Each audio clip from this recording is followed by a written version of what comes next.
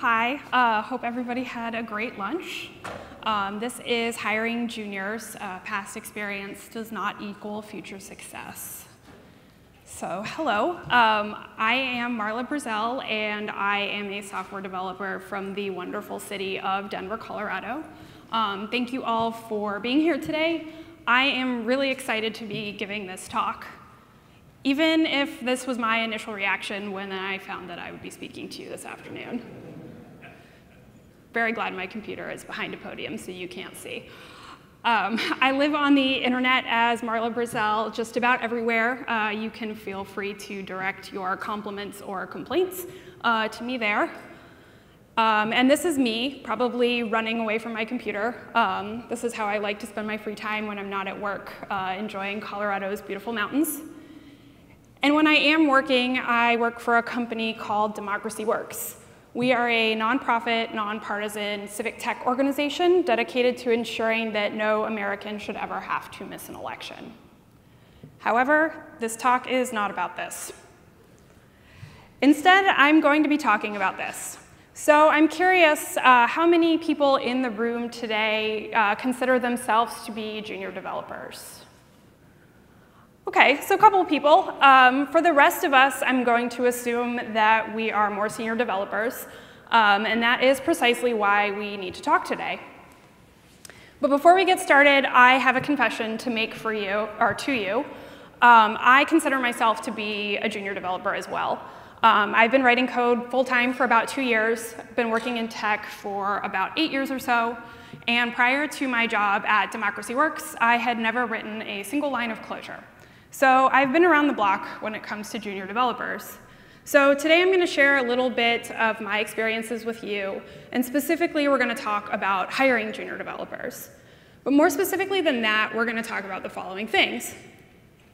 First, we'll talk briefly about why junior developers, and why hiring them helps not only you, the person doing the hiring, but them as well. And we'll explore why we want to hire these people now, and maybe why we don't want to hire them now in a few cases. And part of that why will also include talking about who. When we're talking about junior developers, who exactly are we talking about? After we go over those things, we'll dip into the how. We'll talk about how in the sense of how we want to hire junior developers, especially when in many cases they have not written any Clojure, like myself not that long ago. We'll also talk about the post-hiring house. Once we bring them on board, how are we going to level these people up and set them on the path to becoming senior developers? And then lastly, we will revisit why. And we'll get a bit deeper into this question, talking about why it's not only beneficial to someone seeking a job, but to us as well as we seek to ways to better ourselves, our companies, and the Clojure community at large. Now, I want to caveat that the term junior developers itself is pretty broad. There are a few different ways that people can get into code. Maybe they're studying CS at college, or they're self-taught, or they're going through boot camp. But we've only got so much time before I get kicked off stage, so we don't have enough time to cover everybody. So this talk is going to focus predominantly on the boot camp variety of junior devs, and will be a little bit less applicable to CS grads. So let's get started. Why junior developers? Well, in order to meaningfully understand the answer to this question, we first have to ask ourselves, what problem are we actually trying to solve? So a show of hands really quickly, I'm curious who has ever posted a Clojure job and then found that it's kind of difficult to find a group of senior Clojure developers to fill that position. OK, so you know what I'm talking about. I'll give you a hint. This is probably not your problem. But this might have something to do with it. This is a survey showing the most used languages in the workplace. There are a couple of these floating around. They're highly unscientific. But the general point here should be pretty obvious. Clojure is awesome. That's why we're all here. But it's not that popular in the workplace, relatively speaking. Generally speaking, when we post a job looking for another Clojure developer, we're looking primarily within the Clojure community itself to fill that opening. And as we just saw, that community isn't that big relative to some of the other bigger language communities. In fact, nearly a third of us who filled out the 2016 State of Clojure survey indicated that hiring is a major source of frustration for us as we are trying to grow our teams. So assuming that our most immediate goal right now is to fill our job openings, our focus is naturally going to shift to ways that we can broaden that applicant pool. Now, I would hope that the majority of us here are interested in community building in some sense of the word, since you're not typically going to spend your time and money attending a conference if you don't actually want to talk to anybody else who's there. If that were the case, we could just stay home and watch the recordings from the safety of our couch. But community building naturally is going to entail welcoming newcomers into the community. The key word here, after all, is building. So we could try to do this by appealing to senior developers who maybe haven't written any Clojure yet, and that's not a bad tactic that we should dismiss, but on its own, it's not going to be enough. The demand for senior talent is already at a fever pitch across the board, and there are a lot of other languages besides Clojure that are competing for these people's attention. So on its own, that strategy is not going to get us quite to where we want to be. But if we look at the data, it actually suggests that we've begun to embrace that notion of community building, whether that's consciously or not. This is from the State of Clojure 2015 survey, and you'll see that nearly 40% of the survey respondents here said that they've been writing Clojure for a year or less. And if we look at that 2-year mark, that number jumps up all the way to about 60%, or a solid majority. And assuming that some of the other trends in these surveys are holding true, a lot of us that are in this room right now, myself included, are actually at our very first Clojure conference. So we've proven that despite the relatively small size of our community, Clojure is an attractive option for people who are looking to explore a new language. So let's use that information to our advantage. When crafting a development team, it's generally a good idea to comprise it of more than just senior devs who have been writing your chosen language for a number of years. Organizations as a whole tend to be healthier when they're made up of individuals with a wide range of skill and experience levels. And people are happier at work when they can clearly tie their own learning and growth to that of the organization. So luckily for us, there's no shortage of junior developers who are looking for their first or second job that we can use to round out this mix. So at this point, we need to figure out who these junior developers are so that we can understand where we can find them. This isn't necessarily a straightforward task, as the majority of juniors today are learning JavaScript, or maybe Ruby, or maybe some combination thereof. If we recall from earlier that survey of the most common workplace programming languages, remember that JavaScript is sitting comfortably at the top, and Ruby isn't too far behind. So it makes sense then that junior developers are learning generally one of these two languages. Ruby and JavaScript are known for being beginner-friendly, and a lot of juniors are coming out of code schools who are staking their reputation on being able to find their students jobs after they graduate. So these programs are largely incentivized to teach to where the most jobs are for the highest likelihood of success, right? So we need to understand how we're going to appeal to people who have generally only been exposed to these languages and maybe are less familiar with Clojure. We can start to do this by first considering what junior developers might be looking for. So last year, the collective code school industry in the US graduated somewhere in the neighborhood of about 10,000 new developers.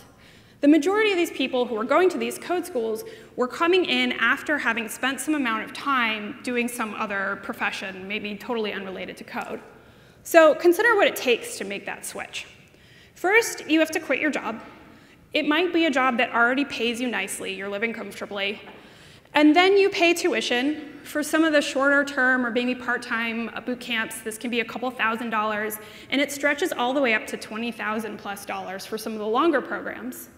Then you forgo a paycheck for 3 to 7 months while you're in school, plus whatever length of time it's going to take you to find a job afterwards. That's an enormous sacrifice, and it's multiplied if you consider that a lot of people have to think about kids or a mortgage or a partner or something like that. So people aren't going to make that change lightly. Instead, people are motivated to make high-risk changes when they perceive that the risk-reward ratio is going to be in their favor. In this case, somebody makes that enormous investment because they think the career payoff is going to outweigh that upfront cost. So junior developers, when they're looking for a job, they're looking for something that is in part going to signal the start of that payoff. But a lot of juniors know that landing the job is just the first step in their career, and that there's still a ton to learn after that initial amount of schooling. The beautiful thing about career and software development is precisely if you're doing it right, you're always going to be learning something new. I know this, you all know this, and junior developers are especially aware of this.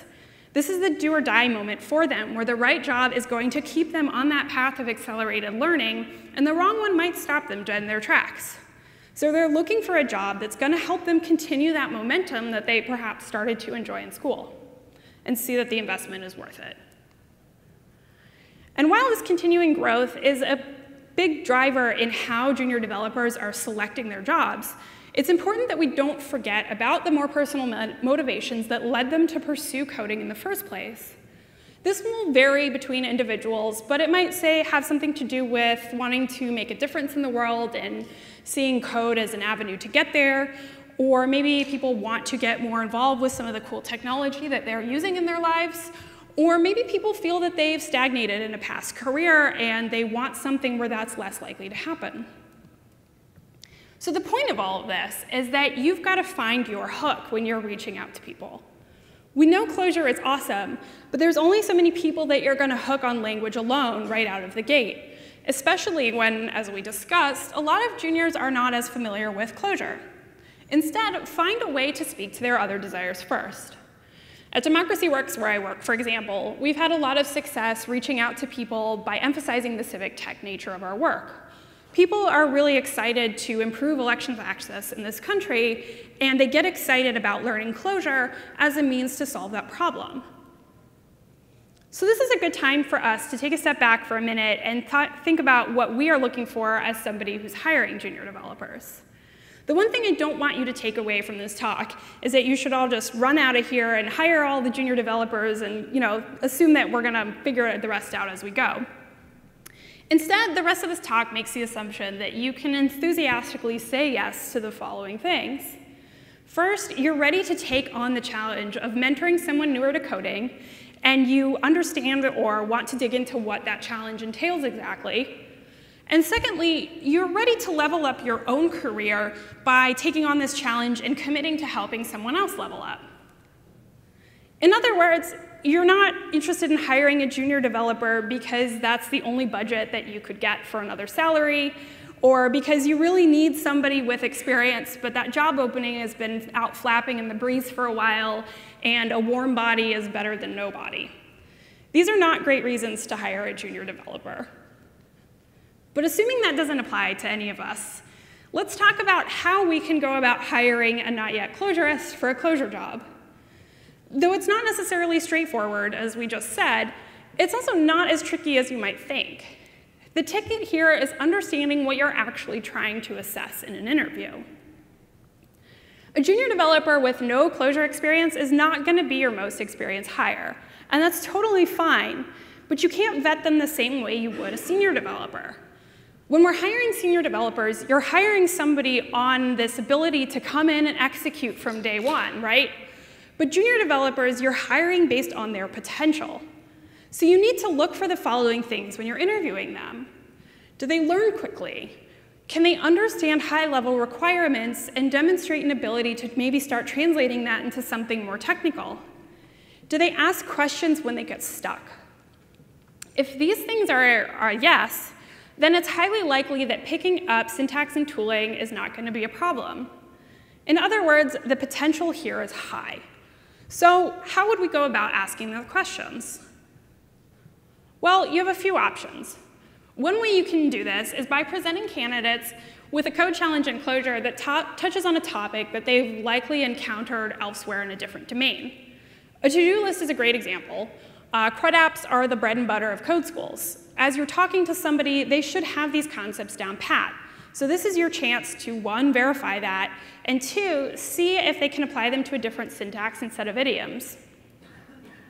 Another option you have is to pair program with them on something in Clojure, like the cones.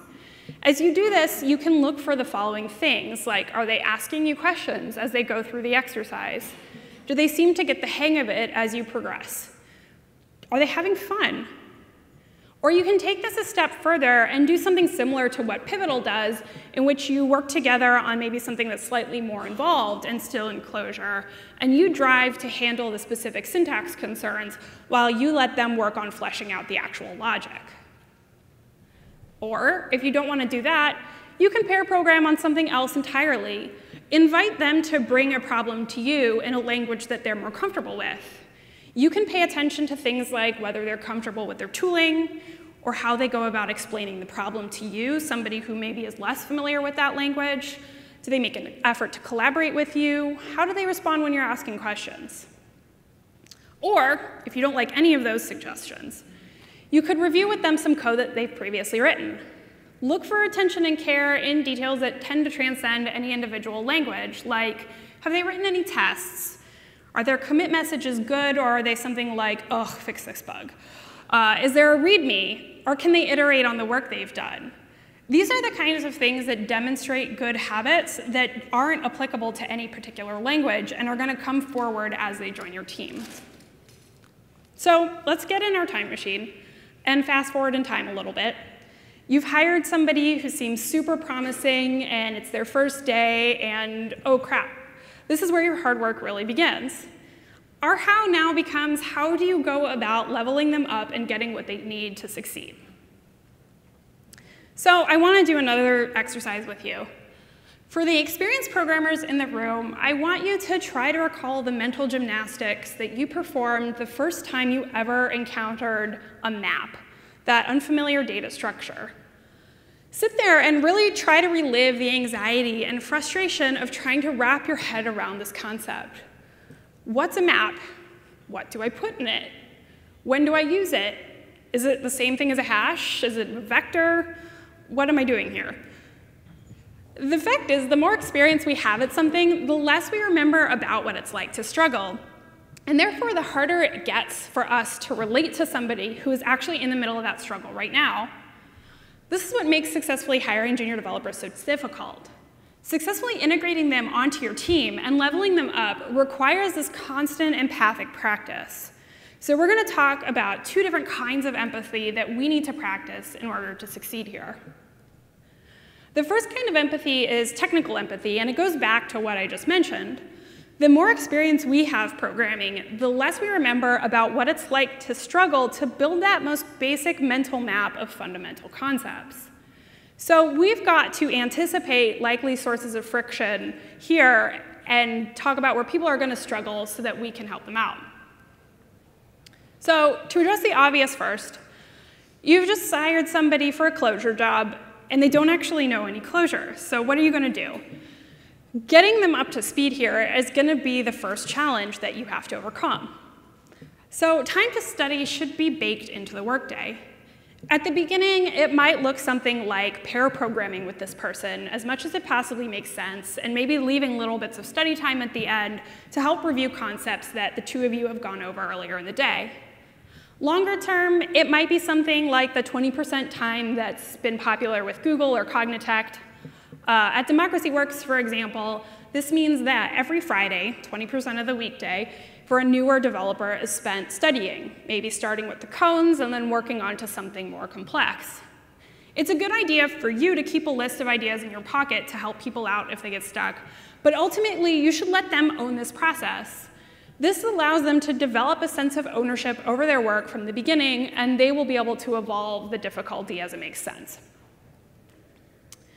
Tooling is another one. It can be a hurdle for anybody embracing a new language, but it's especially true for Clojure, land of the endless parentheses, right? And let's face it, Emacs is not exactly known for being beginner-friendly. Please don't force a new developer into Emacs land if that is not the tooling setup that he or she is already familiar with. Emacs is a really steep learning curve, and it shouldn't have to compete with Clojure for valuable brain space. Fortunately, it's no longer the only game of town. Take advantage of this to create a tooling setup that is accessible and minimizes the likelihood that somebody is going to be frustrated and overwhelmed. Don't forget to involve your new teammate in this process. After all, it's their computer, right? Imposter syndrome is another one that gets all of us, but beginners especially so. The fear of asking a stupid question is magnified if we don't even know what the question should be or how we're going to phrase it. To help counter this fear, we can create an environment where questions are not only encouraged, but actively solicited on our parts. This is most effectively done by constantly asking somebody what questions they have and inviting them to engage with you, then simply telling them once, yeah, totally cool if you approach me, and then just assuming that they're going to feel comfortable enough to actually come to you when they need help. More concretely, we can carve out a space that's actually devoted to questions. At Democracy Works, we have a Slack channel called Clojure Beginners, and it's for exactly what you might expect. It's a place for anybody to ask basic questions, or maybe not so basic, and anybody who's around is welcome to answer at any time. Finally, don't lose sight of the fact that you hired somebody who's new to Clojure, but not totally new to programming in general. Instead, you should be finding ways to leverage what your new teammate already knows from a different language. For example, writing Clojure script requires a knowledge of JavaScript. Take advantage of the fact that somebody already knows JavaScript. Or as for Clojure, don't forget that it's got a robust set of higher order functions for working with collections that are very similar to Ruby's enumerable class. Drawing these types of parallels between Clojure and a previously studied language is not only going to help concepts stick and build that confidence from the start, it's also probably going to challenge you to consider to stretch how you consider the language. And you might even find that you're learning something new along the way here, too. Recently, I was debugging some Clojure script with a colleague of mine, and I suggested that we throw the JavaScript debugger into our code so that we could examine what was going on at a certain breakpoint. And his response was, "I'm sorry, what is that?" And I was blown away because this person has many times more programming experience than I do, and here I was teaching him something new to solve our problem. The bottom line is that different things are going to be obvious to different people. Using the JavaScript debugger was a tool that I had reached for 100 times, and it was totally foreign to my colleague who has much more experience than I do. We're all capable of being rubber ducks for each other here, and the broader or the bigger the spread between our different experiences, the more we potentially stand to learn from each other. So we've talked a bit about technical empathy. But we should all be familiar with this saying, right? Computers are easy, people are the hard part. Hiring a junior developer doesn't mean that you bring someone on board, you slap a book down on their desk, and everything's going to be totally fine in a few weeks. In other words, it gets a little bit trickier. So we're going to spend some time talking about that second form of empathy, which is emotional empathy. As we mentioned earlier, the feeling of being a beginner is like an extreme case of imposter syndrome. Again, it's hard for us to recognize this maybe if we've been in the field for a little while, as the memory of what it's like to struggle earlier in a programming career is far less vivid maybe than it once was. But there are concrete ways that we can help our new teammate track their progression and start to feel good about the contributions they're making to the team and what they're learning from the start. The first one might seem a little obvious, but it doesn't happen nearly as frequently as it should. You should be holding regular one-on-ones with your teammate. During these check-ins, you need to be doing two things. One, asking how it's going, and two, providing feedback to them. Not just critical feedback, but especially positive feedback. You see, junior developers frequently lack that framework that's provided by past programming jobs to be able to accurately understand their own performance. In this case, no news is not actually good news. Don't make somebody draw their own conclusions about how they're doing. I'm always amazed when I talk to other junior developers, and they're utterly convinced that they are just terrible at this, and they are going to be fired at any minute, and maybe they should just go talk to their boss, because I'd rather quit than be fired. And they go and they say something, and the response is, "Oh, you're doing great." And nobody ever thought to tell them that, and just left them to run away with their own assumptions. The newer the person that is to programming, the more frequently you should hold these check-ins. It's better to check in more frequently or too frequently and just have to back off a little bit than have that opposite pattern and find yourself stuck on the side of the highway. Secondly, you should be setting goals. You should introduce this process, but your new teammates should really drive it. It's a chance for them, the goal setter, to identify the ways that they're hoping to learn and grow in their careers, and it's also an opportunity for you to stay in sync with what motivates them and what they're hoping to learn. So my favorite methodology for goal setting is the 666 model, in which short, medium, and long-term goals are identified, and they correspond roughly with a 6-week, 6-month, or 6-year timeline. These should be a mix of hard technical goals, like be able to write a basic datomic migration without referencing the docs, and other more career-oriented goals, like give a talk at Clojure West, even though public speaking sort of terrifies you. There's no real set of rules. You got it. There's no real set of rules on how to write these, though the short-term ones are going to be measurable and specific, and the longer-term ones are going to be a little bit more vague. Don't forget to actually review these goals as part of your one-on-one. If you write them down, you don't review them, kind of useless. They should be used as a jumping off point for conversation to see how somebody's feeling about the work they're doing, but they shouldn't be used as a hard and fast performance metric. But above all, it's important to realize, to really actually fully realize and internalize that in hiring a junior developer, you're making this long-term commitment to somebody else's growth. In other words, it means that as part of this process, the word mentorship needs to be a part of your job description before you bring somebody on. It doesn't mean that you are suddenly a manager. Management and mentorship are not the same thing.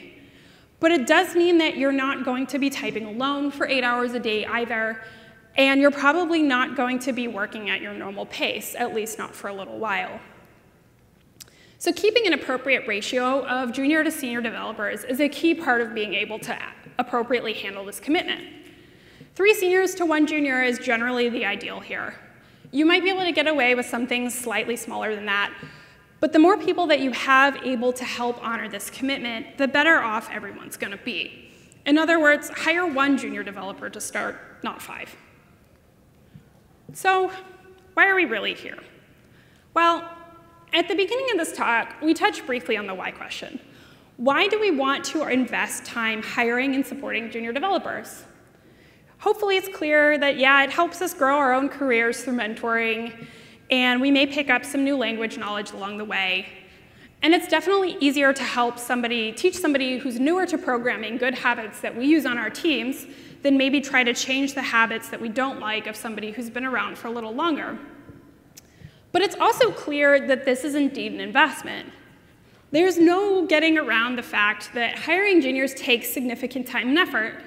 So we want to know how this investment is going to benefit us long term, in addition to the ways that we already talked about. So let's take a look at some numbers. According to a 2014 USA Today survey of about 180 US and Canadian universities, only 4.5% of CS degree recipients self-identified as Black, and only 6.5% self-identified as Hispanic, while nearly 61% said that they were white. And according to a different survey of Stanford CS undergrads, nearly 70% of those survey respondents indicated that they were male. So in other words, the vast majority of CS degrees are still going to someone who looks more or less like, well, a lot of the people in this room.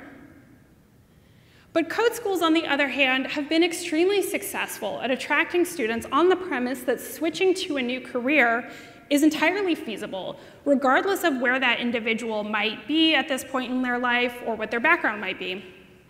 So consequently, a large number of junior developers, if they're coming to this point via the code school route, are career changers, having discovered programming outside of that traditional understanding of school. Their previous career experience doesn't just disappear overnight, even though they're now writing code. The skills that they already have from other jobs, such as specific subject matter expertise from an industry that they were working in, or all of the other non-technical skills that are required of a good programmer, are an asset to your organization as they join your team. Learning syntax is the easy part. There are rules and patterns to follow. But there aren't rules and patterns on the other skills, like how to be a good teammate. But luckily, software development is about more than just writing code. We work on teams, and these teams are generally made up of other human beings. Project management skills, communication skills, the ability to deliver critical feedback in a constructive and positive way, these are not the sorts of things that you get better at simply by writing code. And they're not the only strengths that you can pick up just in a software-specific context. So the right junior developer is going to be able to bring these things to the table from day one, and they're likely going to help you grow in this area as well. And these outside skills offer this diversity of perspective here that begins to touch on a deeper reason why we need to do a better job of hiring people from a variety of places. Diverse candidates, those who come from underrepresented backgrounds, bring additional perspective to bear.